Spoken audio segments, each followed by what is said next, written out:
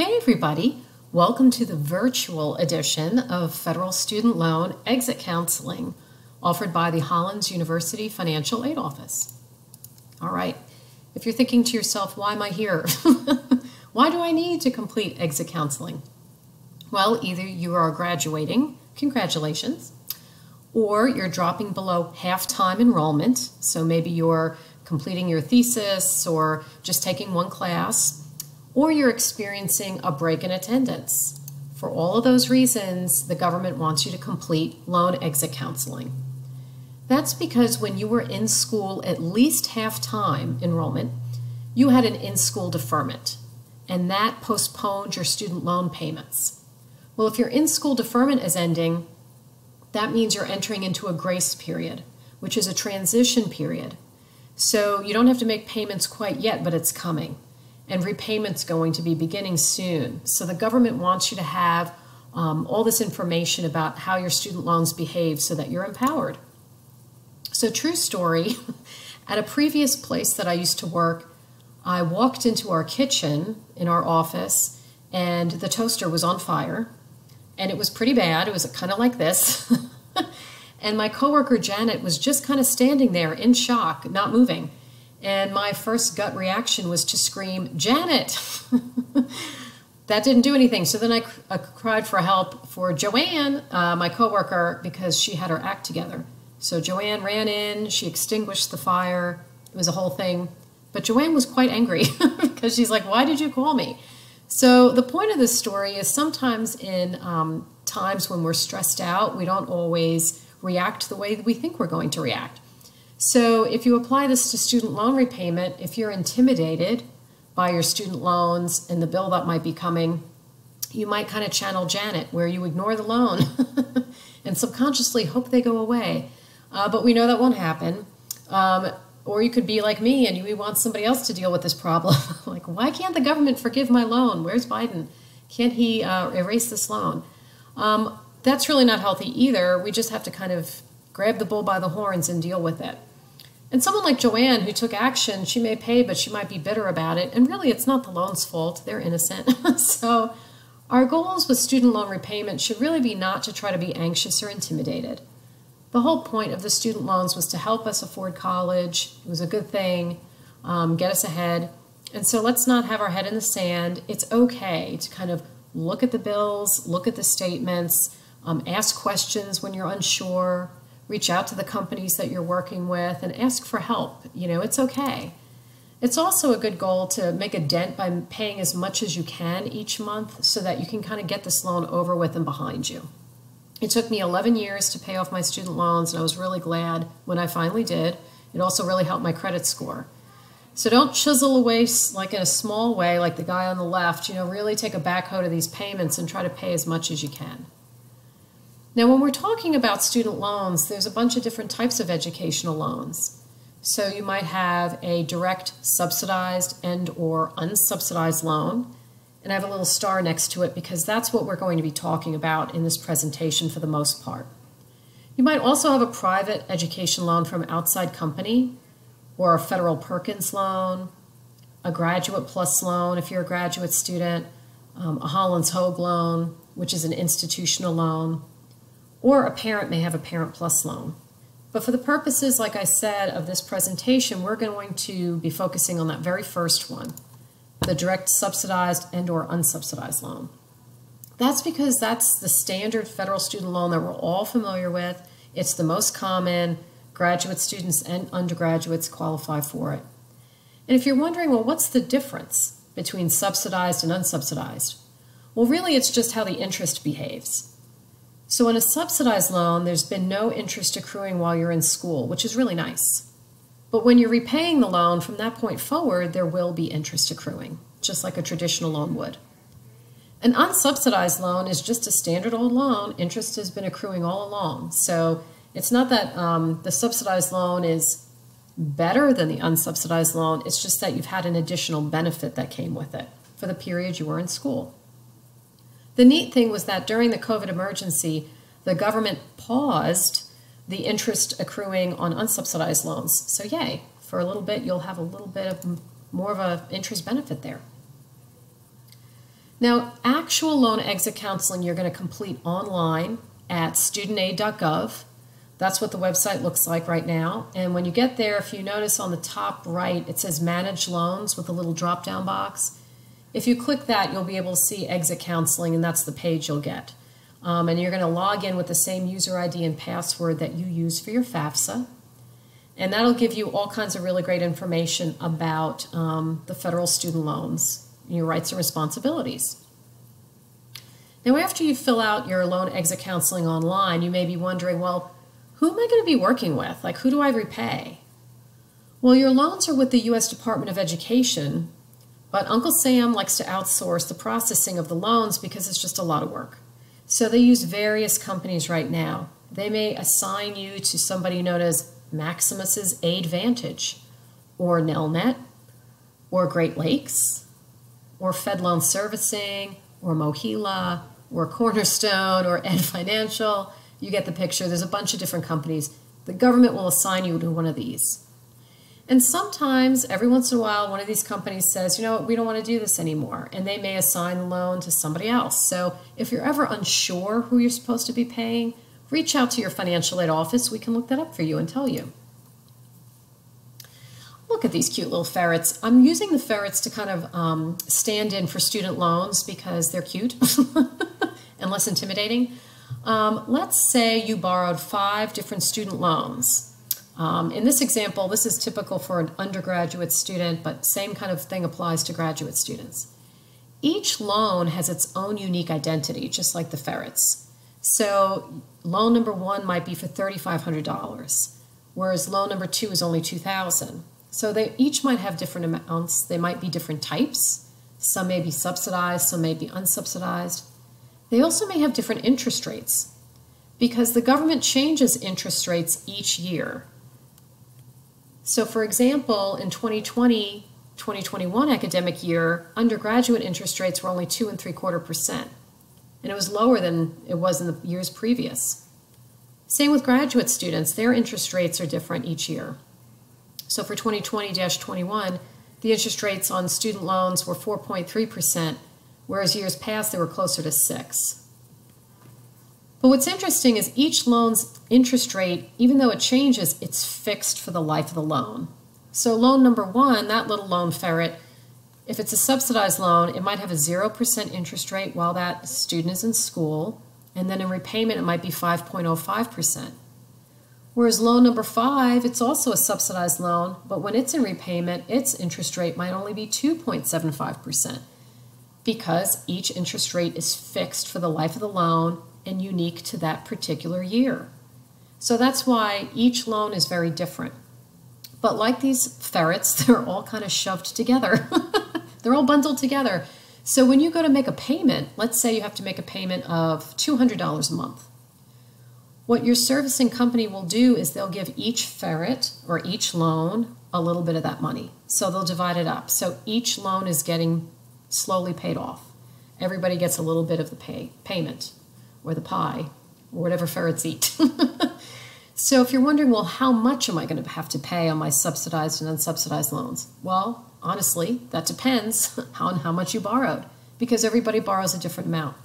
Graduate students may also have undergraduate loans that they're still paying back. So it really depends on what your loan portfolio looks like. One piece of advice I might give you is when you know who your loan servicer is, like let's say you have Great Lakes or Nelnet, go ahead and create a user ID and password and log in to their portal so that you can see your loan portfolio. You might get those answers right away. Now the way the loans work is they have a floor, a minimum on the standard plan, which is $50 a month. Your payment can't go lower than that on a standard plan. And if you're wondering, well, what's a standard plan? Well, what a standard plan is it takes what you owe and they figure out a 10-year repayment term so that every month it's the same amount for 10 years. So in this example, let's say somebody borrowed $27,000. Well, their payment might be about $250 or $285 a month, every month for 10 years. It all depends on the interest rates on each of those loans, because remember, the interest rates can vary quite a bit. Now, the good news is if you don't want to pay that much each month, you can request an income-based repayment plan to lower your monthly payments. So right now, believe it or not, there's 4 different kinds of income-driven repayment plans or income-based repayment plans. And what's interesting, if you notice that far right column, is that the repayment term is not 10 years. In order to lower your payments, they have to extend out the repayment term. So you're paying for longer than 10 years, but your monthly payments are a lot less. They may only be 10% of your discretionary income. So it can be lower than that $50 a month. I personally recommend that you do the standard plan if you can afford it, because you'll pay the least amount in interest. But some people prefer the income-driven repayment plans, especially if they want to apply for loan forgiveness. So there are different options, and you'll learn more about that when you complete your loan exit counseling online. Another question besides, well, who am I paying and how much am I paying? You might say, well, when? When am I supposed to go into repayment? Well, each loan or each ferret has its own 6-month grace period. You get one. And once that 6-month grace period is over, your loan goes into repayment. So for most people, if you go to school straight through, your loans will go into repayment 6 months after you stop attending college, at least half time. Now, for some of you, you've had longer than that because the government has paused student loan repayments during this COVID emergency. So we're going to have a bunch of people going into repayment at the end of January 2022. So it all depends. If you're graduating, let's say in May of 2022, you might be going into repayment in November or December of 2022. So you can kind of get an idea. Again, if you're not sure, all you have to do is create a user ID and password for your loan servicing company's portal, log in, look at your loan portfolio, and it'll tell you, which is good. Now, let's say you're starting to pay back your loans and you're like, I need to temporarily freeze my federal loan payments. I'm having problems. I can't afford it right now. Well, that's okay. There's different types there. If you notice the bullet points, there's in-school deferments. So if you go to graduate school or medical school or law school or something like that, you can get an in-school deferment again. There's unemployment deferments, economic hardship deferments. If you're in the Peace Corps or doing a graduate fellowship or you're in the military, you can get a deferment. There's even one for cancer treatment, although I hope you never need that one. Just as a warning, interest does continue to accrue on many loans, not subsidized loans or federal Perkins loans when you're in a deferment, but just keep in mind that even though the payments might be frozen, sometimes your interest may not be, it may be accruing. There's also something called a forbearance, and that's another way you can temporarily freeze your federal loan payments, but again, interest will continue to accrue. So let's say you're borrowing, you had a $30,000 loan balance, and let's just say all those loans, the interest rate was 6%, which it wouldn't be because they're different every year, but we're just pretending for this example. If you had a forbearance for a year right after you entered in repayment, you would have had about $1,800 in interest accruing over the course of that year. So just notice that it can be good in the short term, but you are responsible for interest as it accrues. So use deferments and forbearances wisely. Sometimes it's better just to work out with your servicer and talk to them on the phone and figure out what's the best way for you to get some temporary relief and have the least financial impact from that. But forbearances are handy too. So if you can't qualify for a deferment, which is better, there are things for forbearance for general reasons. If you're in AmeriCorps, you're on National Guard duty, if you have a medical or dental internship or residency, if you're applying for teacher loan forgiveness, which I'll talk about in a little bit, or there's something called a loan debt burden where you have a large loan debt. You can ask for a forbearance, and sometimes you can even retroactively have it retroactively applied. So let's say you're 3 months past due by accident. You didn't realize that you were past due. You could always say, hey, can I have a general forbearance applied to my account? And can you start it from that first month that I was past due? Sometimes the servicers can help you with that, so just ask. Another good thing to know is that on your federal income taxes, you may be able to take a student loan interest deduction. You should probably read the instructions on the 1040 about that. But basically what it's meant to do is to help you deduct the amount of interest you paid on your federal student loans during the previous calendar year. So in the early years, you pay the most in interest when you're making your payments. So that can really be a very nice help to you. If you want to get the 1098E, that's the tax form that tells you how much in interest you paid the year before, you're just going to download the information right off of your loan servicer's website each February. So that's something to just kind of file in the back of your mind. A lot of times loan servicers may send you an email and say, okay, your 1098E is ready for you to download, and you may say to yourself, what is that? What are they emailing me this for? Or it might even just go in your junk mail folder of your email. So kind of file this away in your brain that there is such a thing as a student loan interest deduction. Now, if you're like me and you're like, can I cancel these loans? There's different options for subsidized and unsubsidized loans. There's even some cancellation options for federal Perkins loans. Now, most of you do not have a federal Perkins loan, but I'm just throwing that out there for those of you who do. And if you want to know about cancellation options for your loan, where the loan is actually canceled and wiped clean, as if you never had it, you should read your promissory note. And if you're not sure how to get that, just ask your financial aid person. We can help you. But there's something called public service loan forgiveness, where if you're working for a nonprofit, you may be able to enroll in an income-based repayment plan, and after 10 years, have the rest of the balance forgiven. But again, you have to be working in a nonprofit, and there's different requirements for this public service loan forgiveness. So you will learn about it in your exit counseling, but also feel free to Google public service loan forgiveness to learn more. Your servicer would help you with that. Teachers, there is such a thing as partial teacher loan forgiveness for subsidized and unsubsidized loans. And again, it depends on where you're teaching, what you're teaching, when you're teaching, that kind of thing. Read your promissory note. For the federal Perkins loan, you can actually get a lot more loan forgiveness if you're a teacher or a librarian or things like that. Perkins loans also have forgiveness for people who participate in the Peace Corps. And God forbid, if you ever find yourself totally and permanently disabled where you're unable to work, you can apply for loan cancellation as well. Like I said, see your promissory note or notes for details, but you can also ask your friendly financial aid person and your loan servicer for help. So now that we've kind of gone through some of the basics, you might be wondering, well, what are my responsibilities as a borrower? Well, one of the most important is to keep your contact information updated with your servicer, the company who's managing your loans for you. So they need to know your address, your phone number, and your email address so they can reach you. Now, most companies will only reach out to you by mail or email if you've signed up for email correspondence. It's very rare that your servicer will call you, so just be aware of scams, because there are places that will call you pretending to manage your student loan in order to try to get you to give them your social security number or things like that. So that's why it's really good to have a login to your portal, or for you to make the phone call. If you get a weird phone call, feel free to say, you know what, I'm going to just call my servicer myself and not pick up. So that way you're keeping your contact information and your personal information private and secure. Another responsibility you should have is to make sure that you're making your student loan payment on time every month. It'll really help your credit score. You don't want to be late on your payments.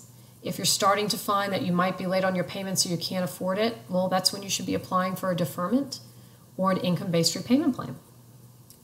Read your statements, look for any errors, make sure that they've applied your last payment, everything that looks normal, nothing looks weird, and ask for any guidance or advice when you need it. Don't be shy. There's a lot of people waiting to help you. Definitely, please, do not default on your loans, for goodness sakes. Failure to repay for a certain number of months will mean you default, and that means the government will take your loan and send it to a collection agency, and it's just really bad. There's some bad consequences for defaulting. It'll really hurt your credit score, and you'll find it difficult to get credit for things like a new cell phone contract, utilities, a new loan, things like that. You'll rack up some late fees, which will make the loan more expensive. And you'll also be sent to collections, possibly sued in court, and even wage garnishment is an option. They may withhold your income tax refund. So there's a lot of things that cascade down the line. If you are in default, there are ways that you can get out of default. It's not like the end of the world, but you really want to avoid it if you can. Now, I know we talked about the subsidized and unsubsidized loan. Just know that if you have a Perkins loan. It's a federal loan as well. Very few of you do because the government got rid of this loan a few years ago. But if you do have a federal Perkins loan, your lender is actually Hollins University, or the university that you attended. And we outsource the managing of our federal Perkins and Hollins Hogue loan portfolios to a company called ECSI up in Pennsylvania. And their website is heartland.ecsi.net. So if you have a Perkins loan or a Hogue loan, you will be sending your payments and correspondence directly to ECSI. And so you'll want to create a whole separate user ID and password for your heartland.ecsi.net account. And you would also, for federal Perkins loan borrowers, you would complete your exit counseling for the Perkins loan because it's different, has different terms, and it's a whole different kind of loan on their website as well. So here are some suggestions for you as we're kind of coming to a close with this little 20-minute presentation. First of all, you should create a monthly budget. That can be painful for some people, but a budget is not meant to be a hard and fast rule. It's just meant to be a guide on where your money is going and to help you set goals and to help you feel in control of your money. You want to know what you can afford to pay each month. And also create a 5-year plan and set some goals so that you set aside money for savings or things that are really important to you, whether that's saving up for a new vehicle, going on a vacation, updating your wardrobe, moving, any of those things. Educate yourself on financial management so that you're less intimidated. Try not to pay attention to what others are doing on social media because envy can make things difficult. If you're paying back your student loans and everybody you're following on social media seems to be having these great lives, going on vacation, doing all this great stuff, honestly, you have no idea if they're like major league in debt or if it's not really a lifestyle that they can afford. So don't, torture yourself with social media envy. And celebrate those little victories. Every month that you make a payment, keep track, have a countdown clock. Stuff like that, it'll really make you feel good to know that you're making a dent and that you're making a difference. If you're looking for resources, there's a lot of great experts out there, like Susie Orman. She has a book, Young, Fabulous, and Broke. It's over a decade old, so it's a little bit outdated, but it's specifically meant for recent college graduates. She also has podcasts and YouTube videos that are helpful for financial freedom.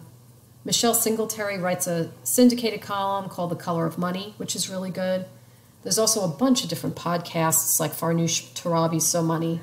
There's also even just regular magazines like Money Magazine that you can use to get more, more information about all kinds of things related to financial management and financial literacy.